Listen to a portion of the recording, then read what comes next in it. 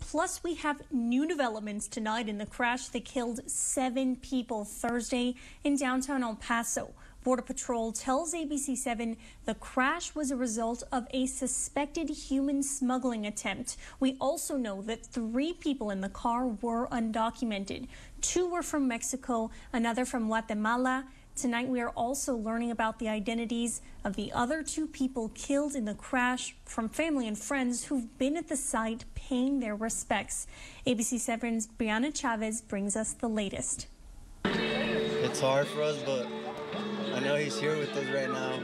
Balloons hanging off caution tape left over from the scene of the crash that killed 7 people Thursday morning. The family of 18-year-old Gustavo Cervantes, who believe he was in the car, want answers. They haven't told us nothing right now.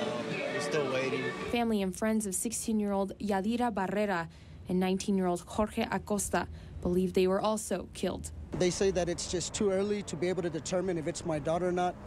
But from what I understand, it's looking and it's pointing that way to maybe that it is her. They saw his tattoo of his kid and the documents and that it was him, and that's it. I can't believe it still. I just don't think it could have been him. She can talk.